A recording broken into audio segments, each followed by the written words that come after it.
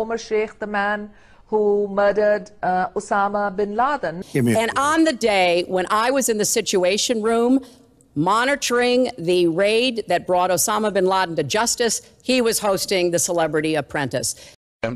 There was one report that said that you had arranged to send President Musharraf a letter to be sent in the event of your death by assassination, urging him to investigate certain individuals in his government. Is that true?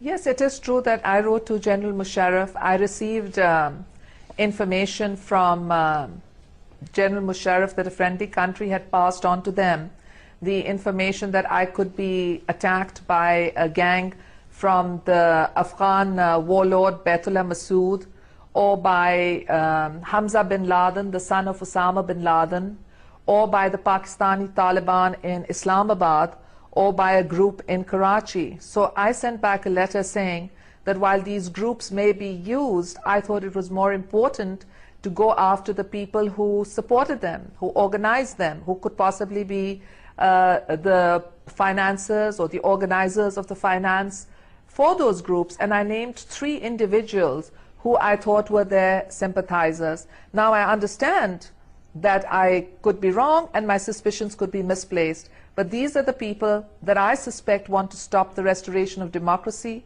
They want to stop my return because they know in 1993, when Pakistan was on the brink of being declared a terrorist state, I stopped the rise of terrorism, and they know that I can do it again. So I feel that these are the forces that really want to stop not just me, but the democratic process and the will of the people from triumphing.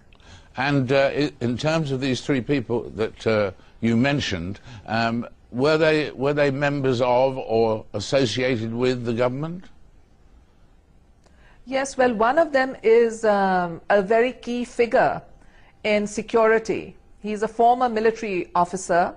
He is someone that has had dealings with Jaish-e-Mohammed, one of the banned groups, with Maulana Azhar, who was in an Indian jail for decapitating 3 British tourists and 3 American tourists. And he also had dealings with Omar Sheikh, the man who murdered Osama Bin Laden.